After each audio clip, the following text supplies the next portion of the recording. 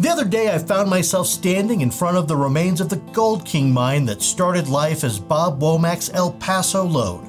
I didn't actually know it was there. I was just following a trail that I hadn't followed before, and all of a sudden it was right there in front of me. I was surprised by how odd I was to be where it all started. Now, if you wish to visit the site yourself, park at the Cripple Creek District Museum and follow the signs for the Gold Camp Trail. It's actually a pretty short hike because the trail is cut short due to the mining activity. But where the trail terminates, you'll find several excellent interpretive signs. Now, quick note, much of the trail you walk is surrounded by an active mining district. Observe all the posted warnings and stay on the trail. Also, when you depart the Cripple Creek District Museum, you'll pass by several homes on the way to the trailhead, so please be respectful to the homes and the residents who live there.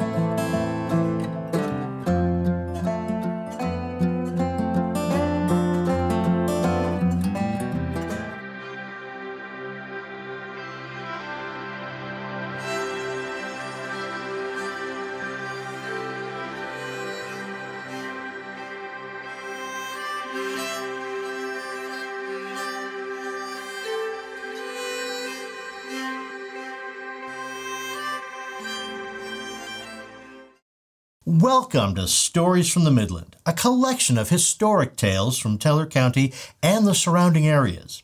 In today's story, we look into the life of Robert Miller Bob Womack. This episode was written and is being presented for you by me, Tommy Allen.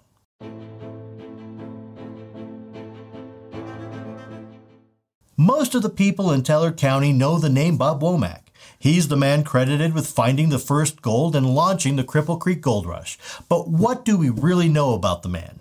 Until recently, my impression of Womack was that he was a drunk cowboy that stumbled on gold in a creek before selling his claim for significantly less than it was worth and dying in poverty. But in truth, Bob Womack worked hard to discover that gold, and he didn't keep the discovery to himself. While he was overly animated on the subject while drunk, he also convinced some men that would become historic figures of the gold camp to follow him into the mountains so that he could show them where they could find gold of their own. My thought on this is that anyone who could have discovered the gold, it took a particular person to bring others to the discovery to share in the potential riches. The idea for this episode came after I read the amazing book by Linda Womack, Cripple Creek, Bob Womack, and the Greatest Gold Camp on Earth. I voraciously read this book in its entirety on hour-and-a-half outbound and inbound flights from and to Denver International Airport.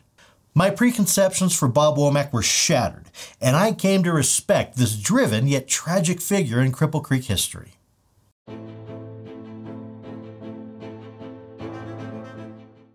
Robert Miller Womack was born in Kentucky in August of 1884 to Samuel Red Womack and Corella A. Womack, maiden name Booker. Siblings Margaret, Eliza, and William would follow over the next 7 years. Bob and Sam traveled west to Colorado after the first shots were fired at Fort Sumter in April of 1861.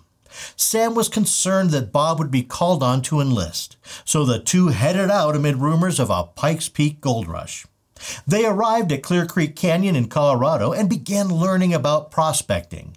Excited by what they found, they returned to Kentucky to gather up Corella and the rest of the family. When they returned to Clear Creek in the summer of 1861, Sam and his sons Bob and William discovered and staked a claim on a rich silver mine. 6 years later, Sam sold the claim for $10,000 and the family moved to Fountain Creek about 10 minutes south of Colorado City. That's where they established a ranch.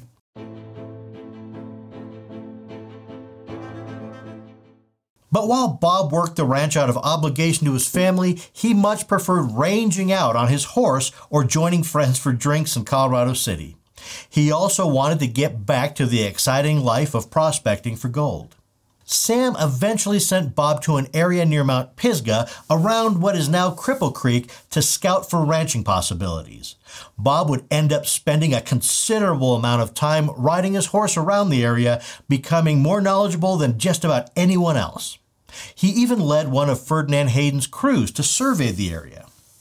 In 1876, after Colorado achieved statehood, Bob's brother bought a ranch near Mount Pisgah, and Bob moved to the area permanently, squatting and building a cabin on a piece of land he named Poverty Gulch. Every day, Bob followed Cripple Creek to where he worked at his cattle. As he rode, he kept a sharp eye towards the creek to watch for signs of gold. And in May of 1878, Bob found a piece of gold-bearing float while watering his horse. Bob and his brother-in-law began working the creek. Over the next 3 years, they saw little success, and Bob's brother-in-law left the effort. But Bob didn't give up. He continued life as a rancher while maintaining his search for gold. In 1885, the first of the men who would prove influential to the Cripple Creek area arrived at Bob's cabin door. Denver-based real estate partners Horace Bennett and Julius Myers were interested in a large area ranch. So Bob guided them throughout the scenic area. Bennett and Myers and the large area of land they purchased would later become vital in the establishment of the city of Cripple Creek. In the spring of 1890, Bob began digging exploratory shafts, and on October 20th, he discovered gold ore in a crevice in the second shaft he dug. He used dynamite to penetrate the crevice and took the ore to be assayed. With the ore proven to contain valuable gold, Bob registered his find as the El Paso claim.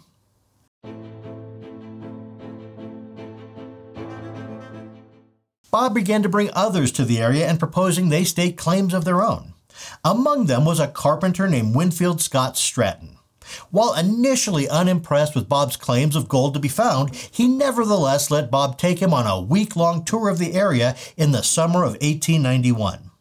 Based on this ride, Stratton established the Vindicator and Washington claims. Then on July 4th, Stratton found gold-bearing float in a stream at the base of Battle Mountain, reminiscent of Bob's own discovery in 1878. Here, he staked the Independence claim, and in the coming years, this discovery would make Stratton Cripple Creek's first millionaire. Stratton would also become the area's leading philanthropist and also help others to become influential mine owners. Among those Stratton would assist were the owners of the Portland mine, Jimmy Burns and Jimmy Doyle, when they discovered gold on their own tiny tenth of an acre claim, the Portland. The Jimmys knew that the surrounding mines would try to sue them out of their claim, so they approached Stratton for help. After the dust settled, the Portland Gold Mining Company became the largest gold-producing entity of the district, and the Jimmys became the richest men in Colorado.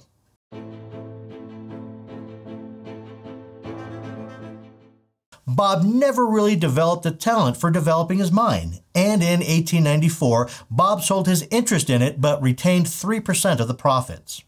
When he first discovered the gold in the small creek, the region contained less than 500 inhabitants. But by the time he sold his mine, the population had jumped to over 10,000. And while he never became a rich man, he seemed content to be the man who discovered the gold no one else believed was there. A few years later, at the age of 52, Bob moved back to the Womack family home in Colorado Springs. In 1902, he was honored to be named the Grand Marshal for Cripple Creek's 4th of July celebration. In July of 1904, Bob made one last trip to Cripple Creek to spend a few days with his old friends. He also visited his old cabin in Poverty Gulch before returning to Colorado Springs. Not long after, he developed a condition which paralyzed the entire left side of his body. 5 years later, still suffering from the paralysis and heartbroken over the loss of his favorite niece and regular companion to typhoid fever, Bob Womack slipped into a coma and died on August 10, 1909. He was buried at Evergreen Cemetery in Colorado Springs next to his beloved niece. Robert Miller, Bob Womack's life's ambition was to prove to those around him that the southwestern slope of Pikes Peak was rich in gold. While he achieved this, he was a relatively unsophisticated man and he never profited from that achievement. But maybe that's because he never really sought to. He seemed content and even honored to just be recognized as the man whose discovery led to the greatest gold camp on Earth. Thank you for joining me for this episode. This is Tommy Allen, and on behalf of Trevor Phipps, have a great day. And should you find yourself riding a horse in the backcountry, keep an eye on the creeks and streams as you pass. We look forward to having you join us next time for more stories from the Midland. I didn't actually know it was there. I was just following a trail that I hadn't followed before, and all of a sudden I just screwed this up because I didn't hit the play button. You know what? When you don't hit the play button, you're all screwed up. How about that?